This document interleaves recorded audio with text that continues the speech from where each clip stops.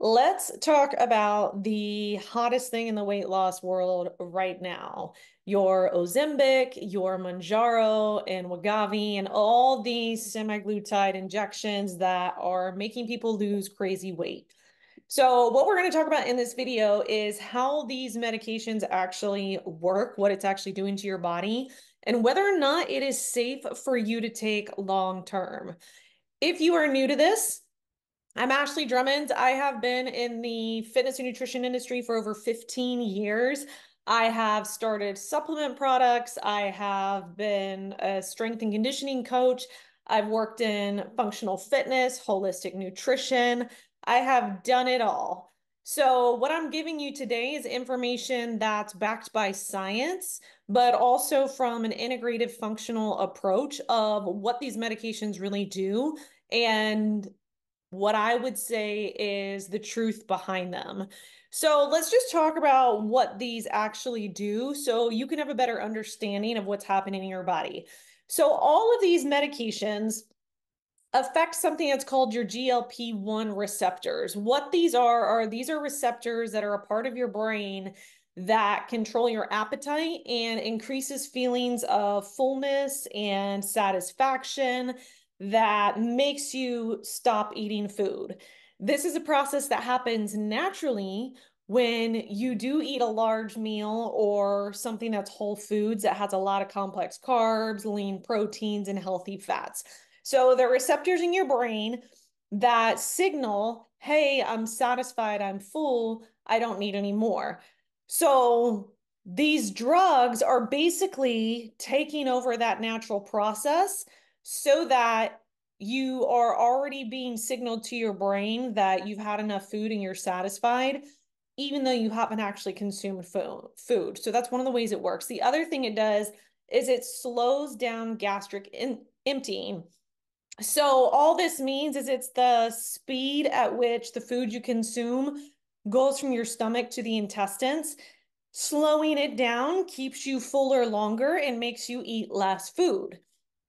Again, this happens when you slow down your eating and also happens when you consume whole foods. But this weight loss drug or these weight loss drugs are doing it for you. The other thing that it does as well is it also not slows down, but it reduces the amount of glucose produced by the liver and enhances your sensitivity to insulin. So here's kind of the things of how this is works. So basically, it's taking over the receptors in your brain that control appetite. It helps with controlling blood glucose, so your blood sugar levels, so that you aren't really hungry, but you have sustained energy. It also works to slow down the process by which food is coming out of your stomach and into your intestines so that you're staying fuller longer. Now, people are having serious results from doing this for all the reasons that I just mentioned. Because you're not hungry, you have no appetite, so therefore you are eating less food. There are serious side effects when you take this, though. Number one, this drug was made for type 2 diabetes, people who have serious issues with producing insulin out of the pancreas and need some extra help with some sort of medication because parts of their body are not functioning properly. The problem is people who don't have type 2 diabetes or any diabetic issue are taking this, and it's basically acting as a band-aid for something that's going on deeper. So taking this medication that just shuts off your brain doesn't fix the actual problem that there is a reason why you are not losing weight. Now, assuming you've already tried exercise, eating proper nutrition, and cleaning up so that you're sticking with organic whole foods, assuming you're doing that, say you're like, I've done everything I can, I've exercised, I've had a fitness coach, personal trainer, I've done macro counting, calorie counting, and I'm still not losing weight. If you feel like going to one of these weight loss drugs is the answer, you're doing yourself a disservice because if you are still having problems, it means there is something that is a root cause that is the underlying reason why you're not losing weight. Couple things that could be if you have chronic inflammation, inflammation will make it very hard for somebody to lose weight. So you would have to treat the chronic inflammation. Number two, hormonal imbalances. If you have a hormonal imbalance that causes you to hold on to excess body fat, you don't want to just take a drug that keeps you from eating, because the second you get off the drug, that hormonal imbalance still exists and all that's just going to come back. Another problem a lot of people have could simply be some sort of metabolic issue. You want to figure out why there's the metabolic issue and then correct that metabolic issue. There are other things that are going on aside from exercise and nutrition that would cause you to have issues with weight. So when you take these drugs and people are getting quick results, there's so many things you have to worry about. So a couple of the biggest side effects people are having when they start taking these medications are things like stomach pain, nausea, diarrhea, vomiting. But then even others are having more extreme side effects, which is what people aren't talking about, like problems with their vision, gallbladder issues, pancreatitis, kidney failure, and even in some cases, cancer. Why? You have to think about what is happening. Your body needs food. Just because you turn off a signal in the brain receptor, that GLP-1 we talked about, does not mean your body doesn't still need food. So when you do that, some of the issues people are having is when they go to return back to normal eating patterns, their stomach isn't able to digest the food properly because it has been so interrupted with drugs that are not only causing issues with the gastric emptying, but also with your receptor, that when you get off it, your brain receptors are no longer going to respond the same way to food. And more than likely, you're going to end up putting all that weight right back on. So the other issue too, and I actually know somebody that this just happened to recently, when you consume this, okay, so I've done talks about how when you skip meals and you fast, the first thing your body does is it goes catabolic. Catabolic means that it will go to any lean muscle mass you have because your muscle is rich in protein and glucose, so that's stored glycogen as a fuel source. So when you skip meals, aside from Ozempic and all these weight loss drugs, your body becomes catabolic. It goes to the most nutrient dense source in your body to get the nutrients that it needs. One of the biggest issues a lot of people are having is they aren't eating enough to fuel their body.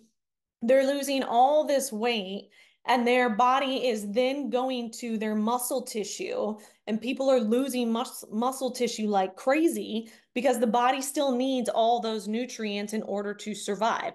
So most of the people that are having serious weight loss from all of this, if you look at the physique and the body composition, most of them are just very skinny, very flat, with not a ton of lean muscle. And it's because it's very hard to keep that muscle when you are starving your body of the nutrients that it needs, which then further creates another problem that's not being talked about.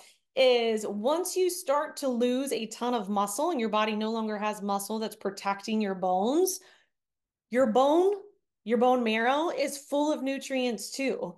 People are having issues with body and bone pains because they have been taking these drugs and there's no longer any muscle tissue left for these drugs to go to, that they end up in the hospital, they end up in the ER, or like I mentioned some of the other stuff, they end up with things like pancreatitis, gallbladder issues, kidney failure, because the body is not getting what it needs. So I'm not saying all this to scare anybody. I'm saying all this because I feel like in the world of social media, everybody's seeing these crazy weight loss results, and it blows my mind that doctors are prescribing this. But again, that's big pharma. All they see is the dollar sign and the amount of money they can make. They don't actually care about the long-term side effects that this does to you.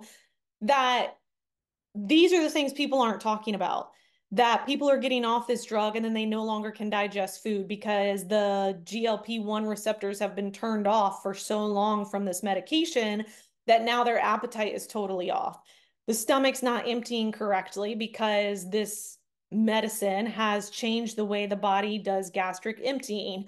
They're losing muscle mass like crazy and having issues with bone density.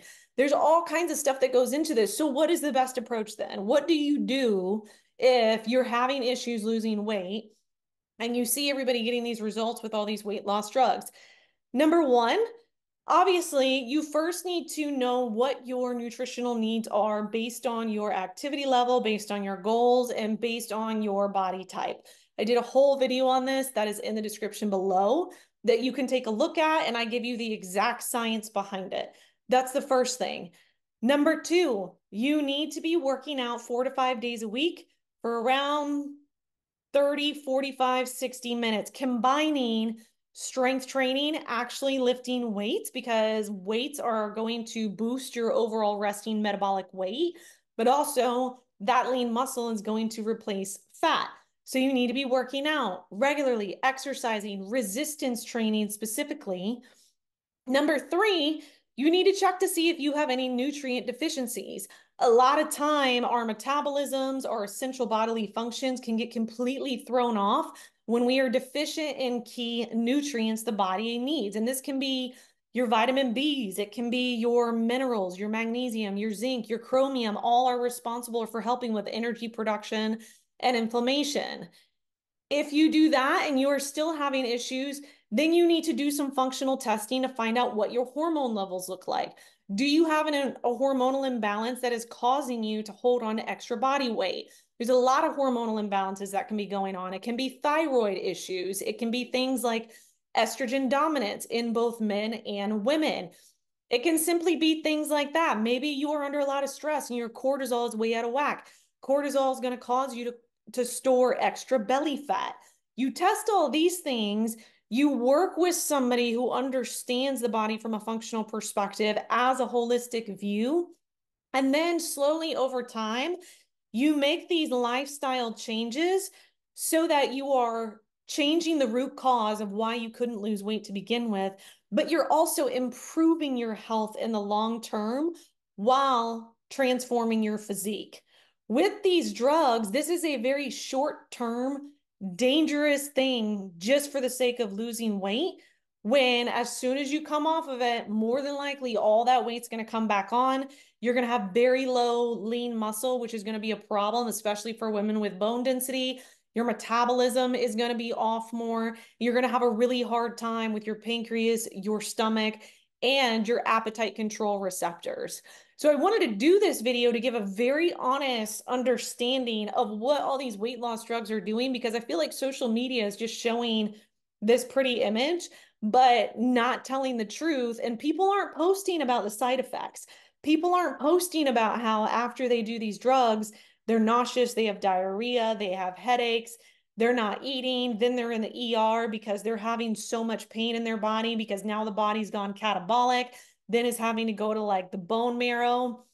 So instead of trying to do a shortcut or a quick fix, work with a functional practitioner or work with a coach or work with a trainer and figure out what is the underlying reason that you're not getting the results that you want, and then come up with a plan.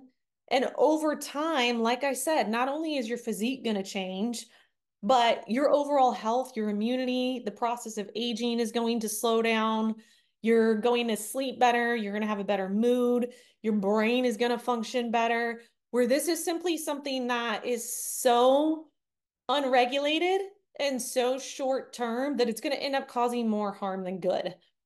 So if you know somebody that's taking one of these weight loss drugs, I highly encourage you to share this video with them and share all the science and the information behind it so that they know what's going on, that maybe their doctor's not telling them, or maybe they're just not really understanding what the long-term effects of this are. If you haven't already, be sure to subscribe, as I am constantly coming out with videos like this to keep you educated and updated on the latest functional fitness, holistic nutrition, and integrative health. Thank you so much for watching, and I will see you in some of the other videos. Bye.